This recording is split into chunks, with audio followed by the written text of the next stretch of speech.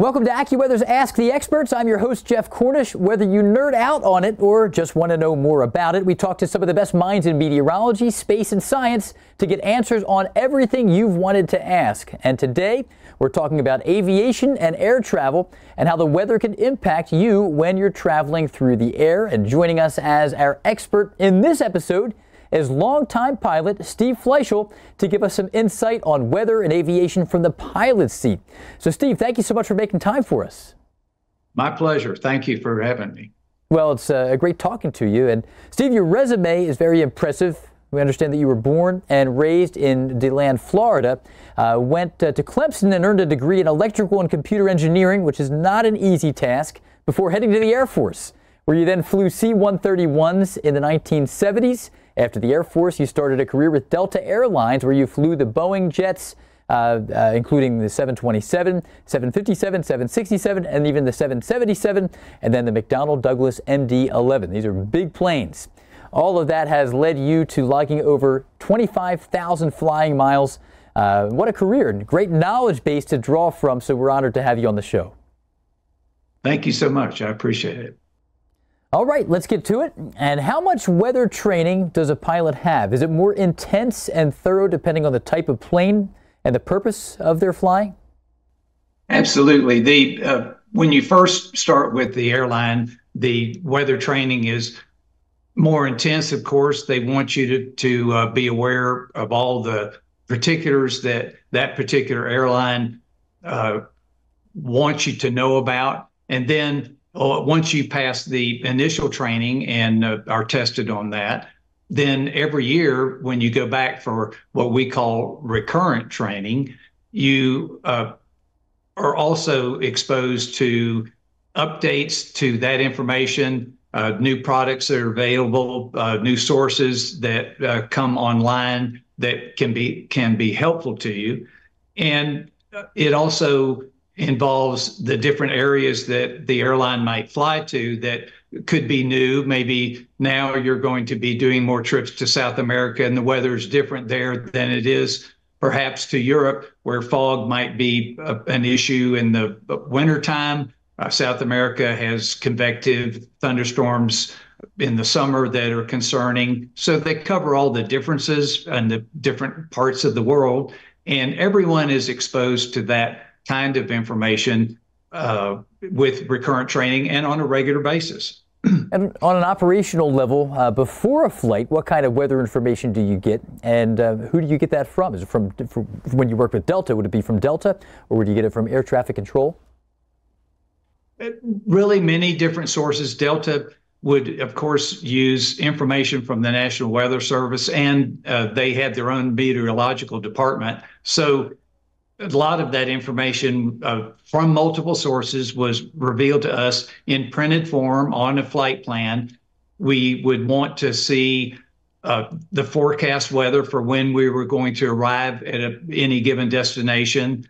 And there would be several lines for the time before and when you would arrive and the time after. So a forecast, a current observation. We would also get convective activity charts that would show where the weather is, and in a printed form as well.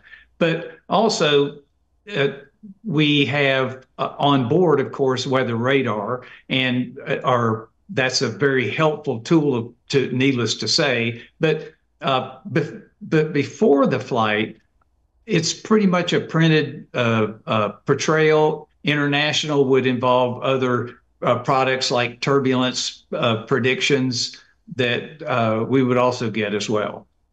And as you're progressing through a flight, how much responsibility do you have in terms of monitoring the weather versus having others dictate where you might travel through air traffic control or the FAA? Well, I think it's an interesting and a very effective system where there's a FAA licensed position called a dispatcher. And that position involves a person who is required to monitor a flight that he is assigned to and from the time it leaves until it arrives at the destination. And that dispatcher has a joint responsibility with the pilot in command to make sure that the safest possible route is selected. And as situations change, the dispatcher may actually have a unique and better perspective than I would have in my immediate area as to what's coming up, let's say for an international flight 4 hours ahead of me. So that's not going to show on my radar, but the dispatcher would be aware of it and could data link, call me up, let me know what to expect. So there are many sources in flight that are available to me. And one of the most useful ones would be other pilots report, hey, it's really choppy here at this altitude. And you are listening to those broadcasts. Air traffic control will let you know what another airplane has experienced. So there are a great many sources available to you for a given flight once you're underway to help you to make the best decision. But ultimately, it is the captain's decision what you do with that information, whether you should continue or go somewhere else. And you mentioned turbulence there, the choppy air. Are there days when it's difficult to find smooth levels for flight? Yes, and unfortunately that in a high density traffic area, let's say the Northeast, a lot of airplanes are trying to use a limited space. You may be aware that it's much smoother at a lower altitude, but that altitude is not available to you. Somebody else is already there. So there are times when we know what's smooth, but we can't get there. Other times we can hopefully make a request early if we're aware of it ahead of time, and you proactively try your best to get the smoothest altitude that you can. But there are limitations. You don't have an unlimited altitude capability. It may be smooth at 41,000 feet, but your airplane can't get there. It's too heavy to go that high. So, and if you go too low, you burn so much extra fuel that you may not have what you need to have with reserves to continue to your destination. So there are parameters that limit you to what might be the best possible ride, but you always try to achieve that. Very interesting.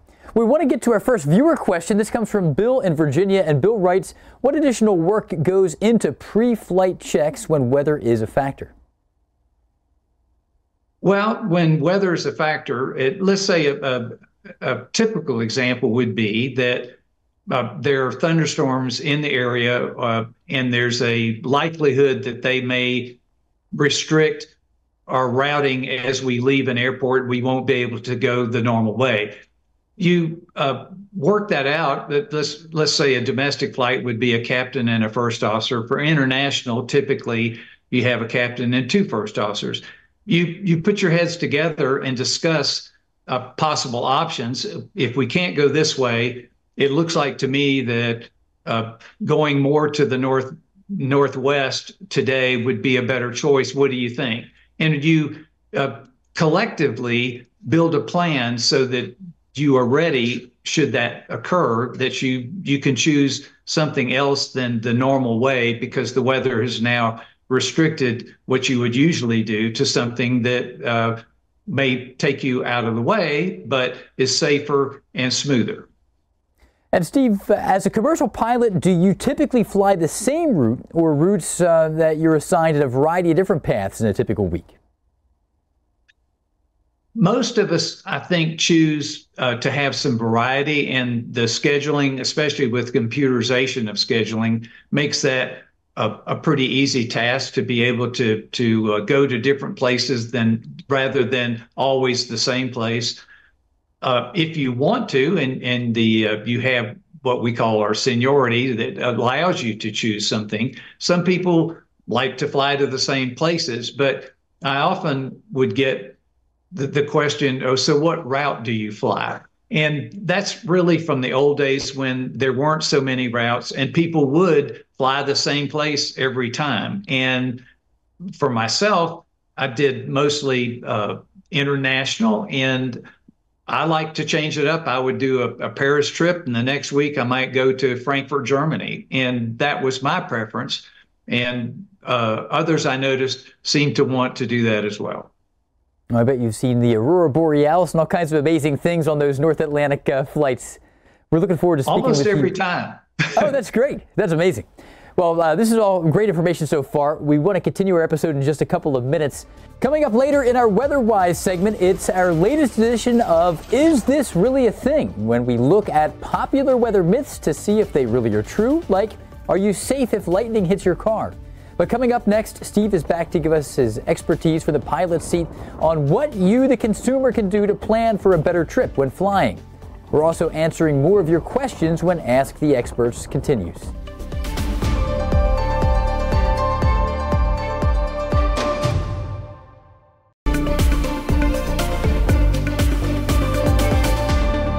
Welcome back to AccuWeather's Ask the Experts. I'm your host, Jeff Cornish. Retired Captain Steve Fleishel is back with us to talk about weather and aviation.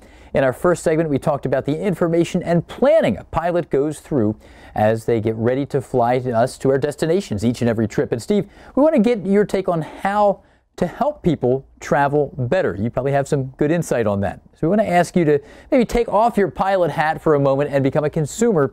When it comes to the weather and traveling, are there things we can look at and plan for to have a better flying experience?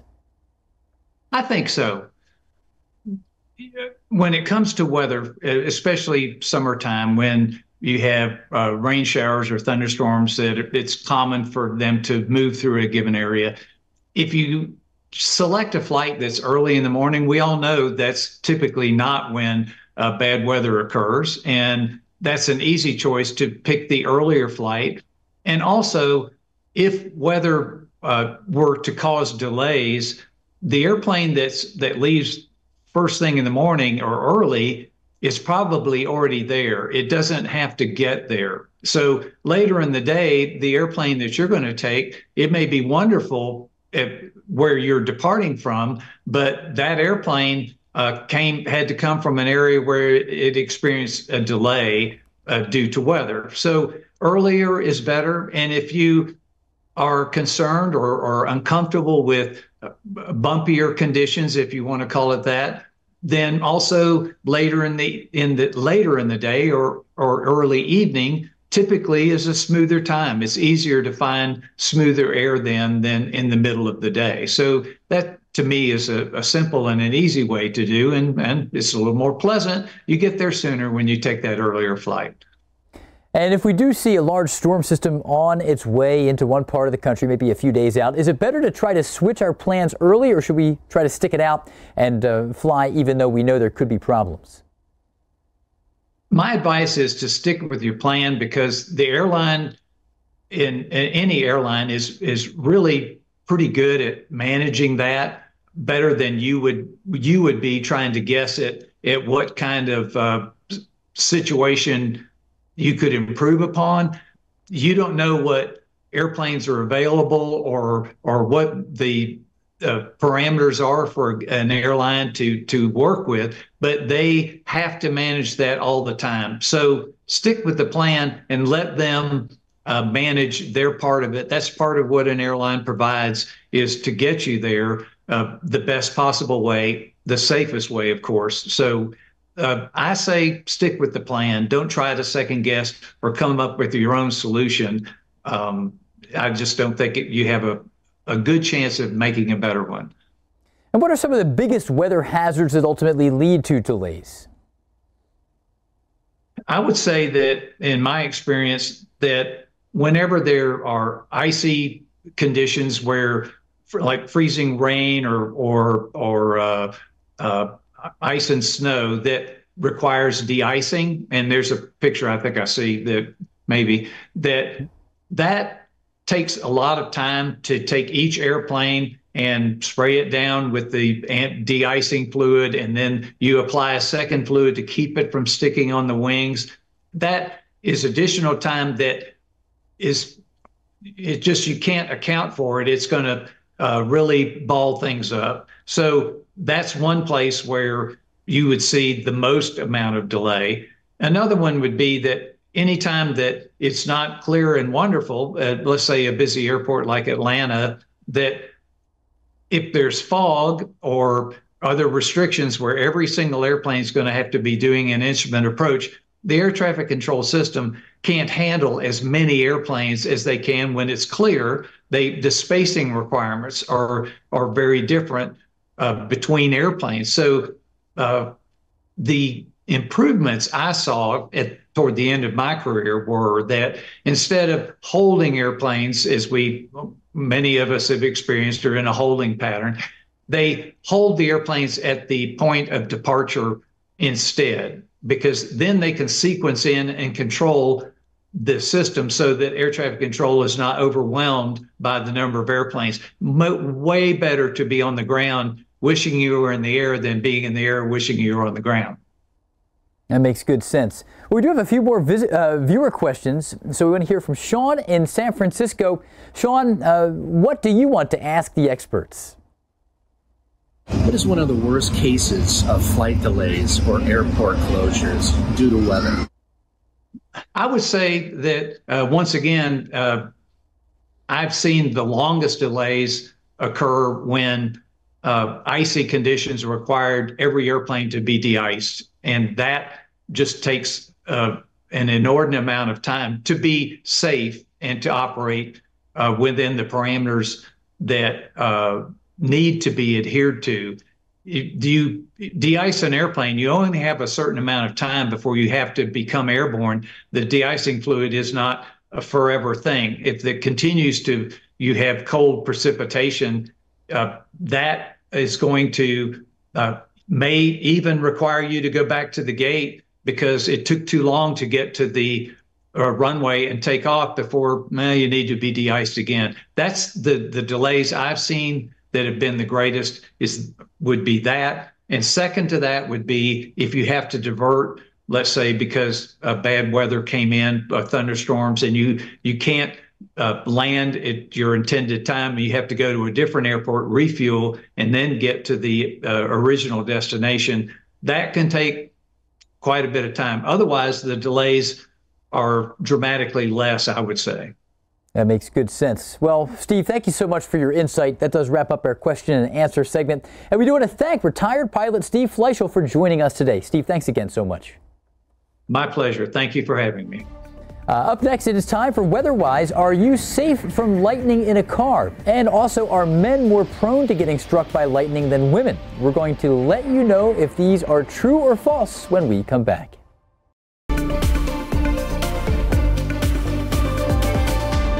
Welcome back to AccuWeather's Ask the Experts. I'm your host, Jeff Cornish. It is time for WeatherWise, and in our segment, Is This Really a Thing?, we reveal if popular things people say about the weather are fact or fiction. So let's start with a question. Are you safe from lightning in your car?